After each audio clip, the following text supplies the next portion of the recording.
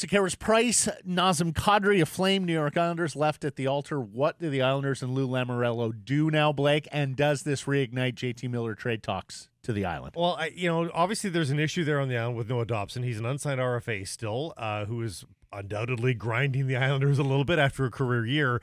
And Lou Lamoriello doesn't want to get worse on defense, especially with the young defenseman. So the Canucks are going to have to be more aggressive in a trade scenario with the Islanders, and I'm okay with that. Maybe Lou needs a defenseman back, and as much as I do like Jack Rathbone as he's not even a prospect anymore, I would attach him to that deal.